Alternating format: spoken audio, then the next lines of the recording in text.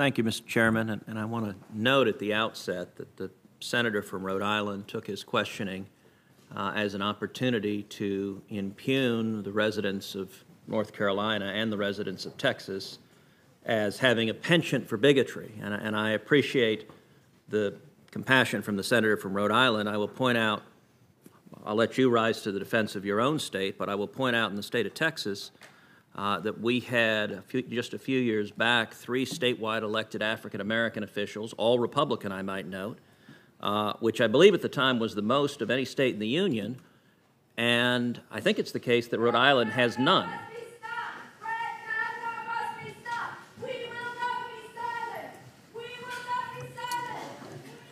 Well, and I would note as well, for the record, I apologize to my colleague if he takes any umbrage about my reference to the general residents of Texas. This was a specific quote from a federal court decision in Texas referring to the decision makers in that case. So Senator Cruz, you have 30 additional seconds.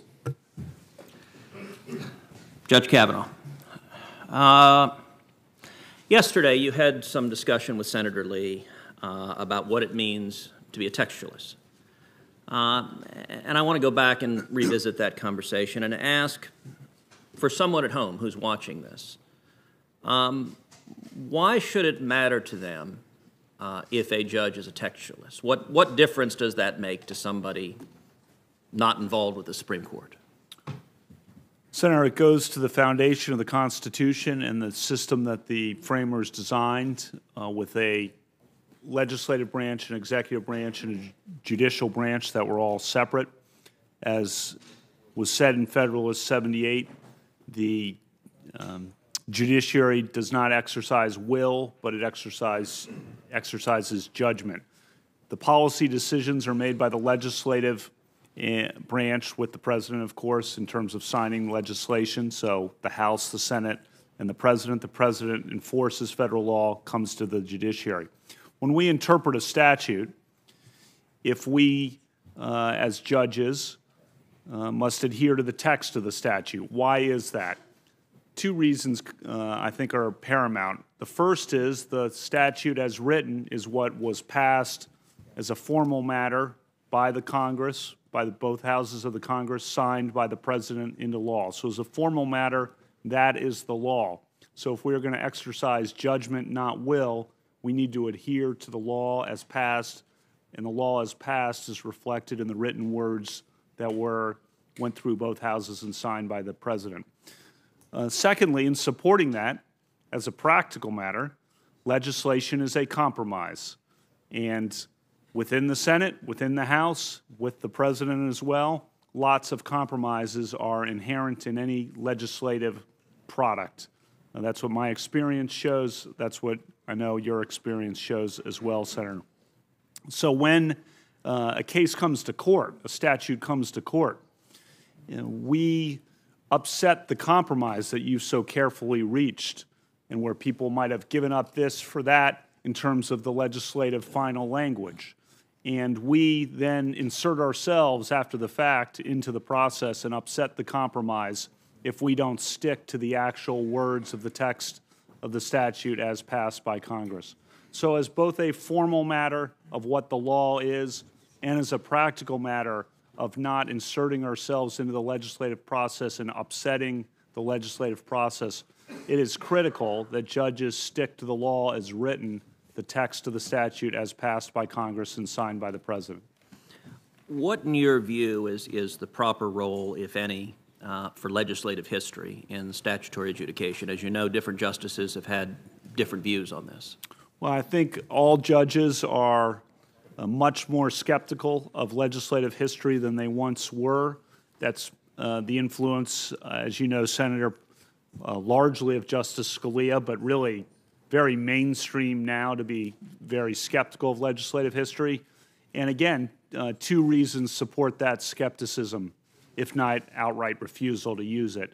The first is that the legislative history, and by that I mean the committee reports or the floor statements made by individual members on the floor of the House or Senate, are not part of the law as passed.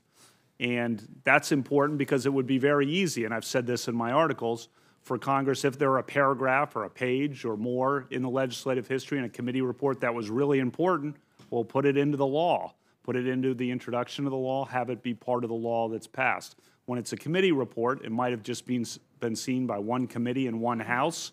It might not have even been seen by the other house. The president, of course, who's part of the process, might never have seen it. So to rely on that is to upset the formal process by which law is enacted in the United States. So too, again, the legislative history, the committee report, is not part of the compromise that's reached between the House and the Senate and the President, at least not ordinarily. And so you're allowing one committee, for example, or one member to go down to the floor of the House or Senate and to say something that will shape subsequent judicial interpretation and upset the careful compromise that's reflected in the text that's passed by the Senate, passed by the House, and signed by the President. So again, both formal and practical reasons why skepticism of legislative history is warranted, and why Justice Scalia, I think, was able to persuade justices across the spectrum, judges across the spectrum, that legislative history is useful for understanding why something came to be, but not as a tool for upsetting or changing your interpretation of the words of the statute. Also yesterday, when you were talking with Senator Lee, I believe you described yourself as an originalist. Yes.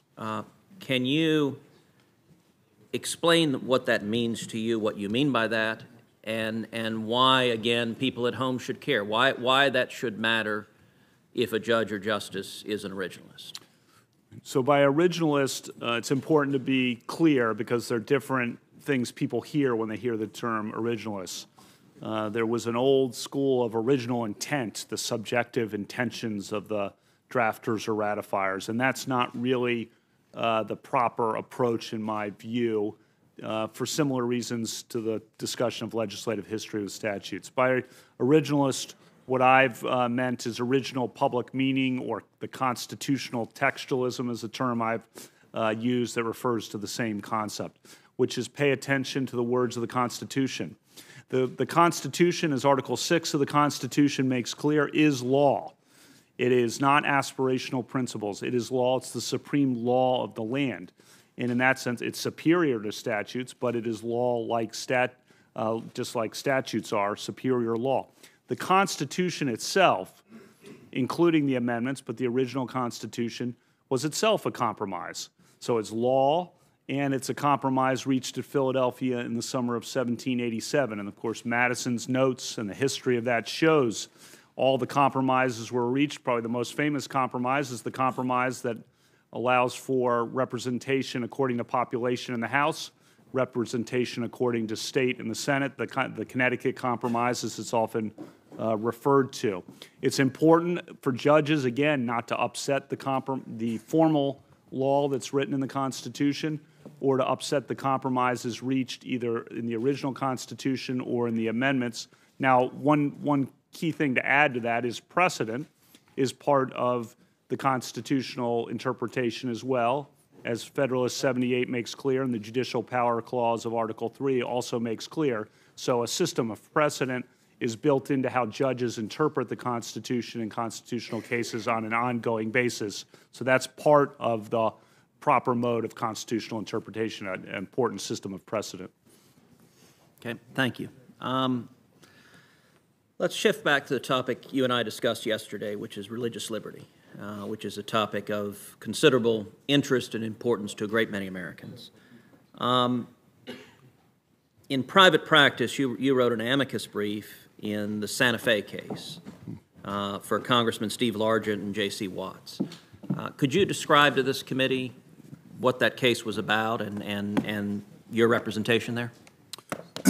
I will. Of course, Senator Cornyn argued the case as Attorney General for the state of Texas and did an outstanding job. I remember participating in the moot court, as the senator recalled. It didn't turn out too well, Judge. You did an excellent job, Senator, as I remember being there. So the case involved prayer before a football game.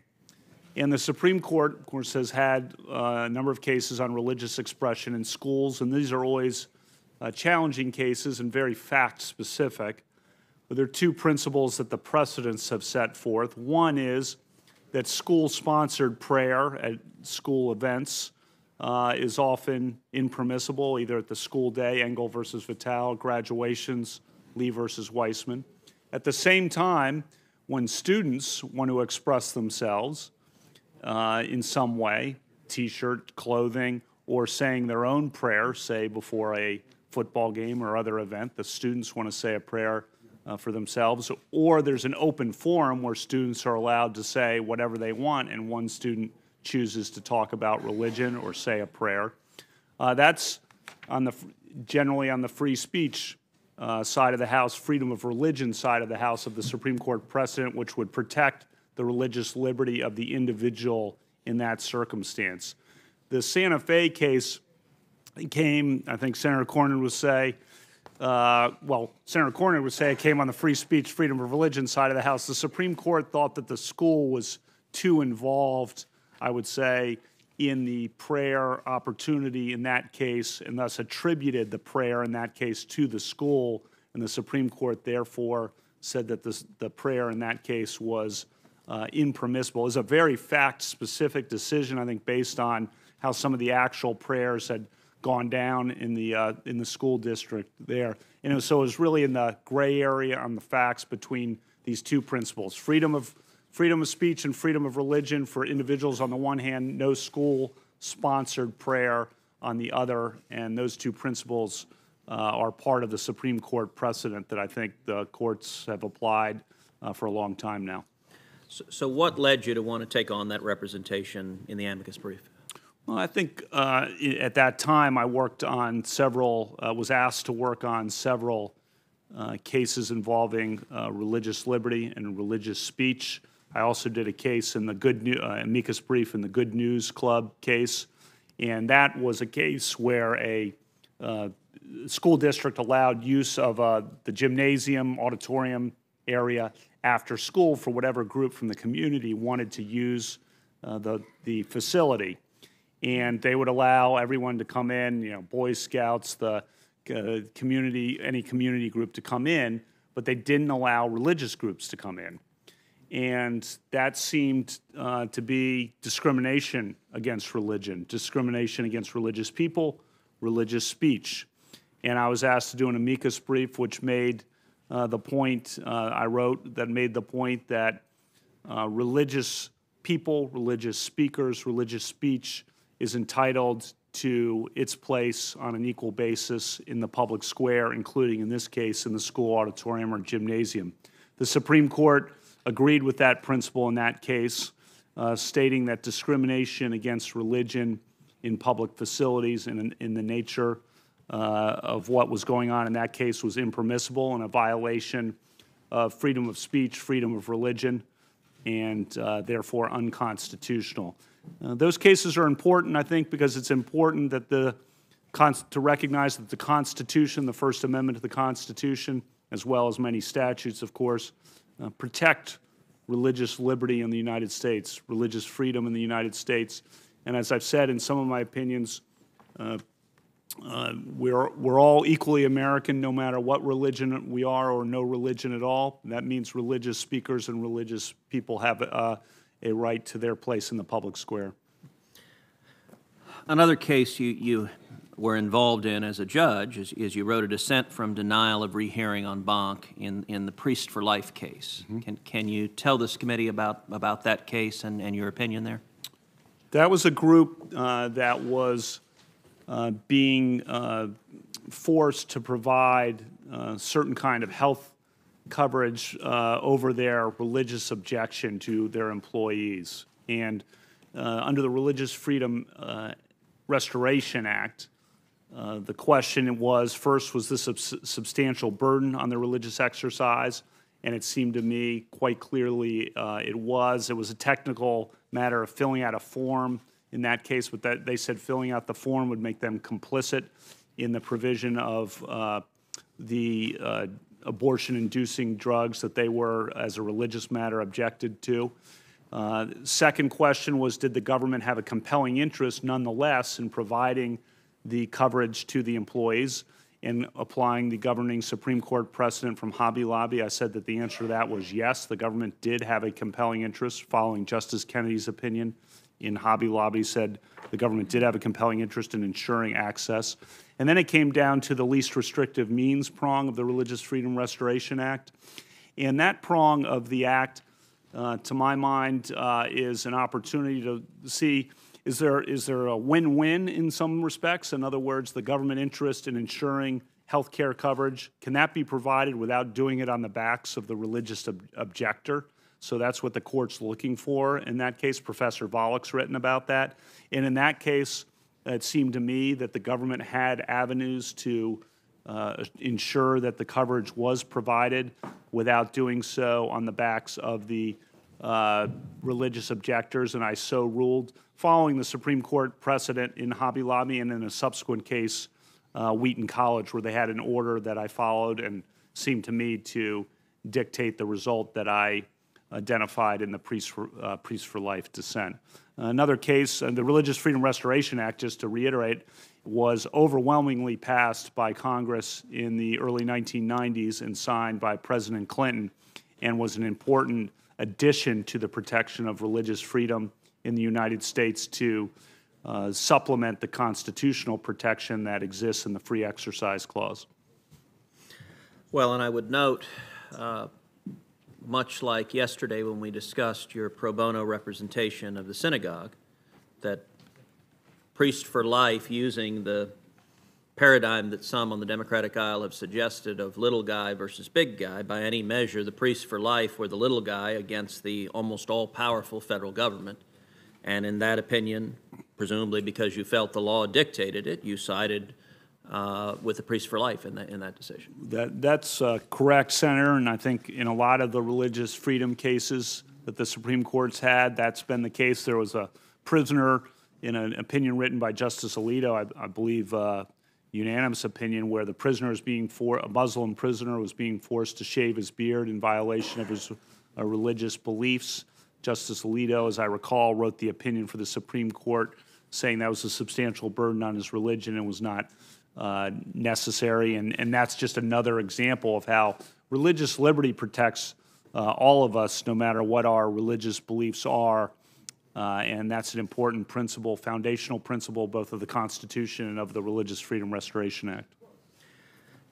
Another case that you were involved in your career that stood out to me personally, just being a Cuban American, is that, as I understand it, in November 1999, when Elian Gonzalez came to this country as a young child, and sadly the federal government ended up coming into the home he was staying with machine guns, taking him into custody and removing him to Cuba.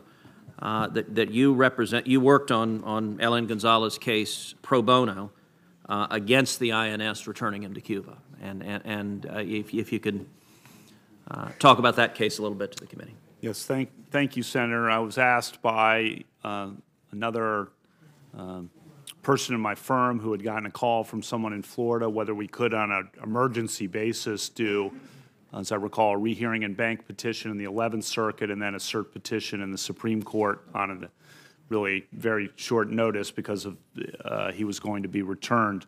The question was really due process. What kind of hearing needed to be held before the INS returned him to Cuba?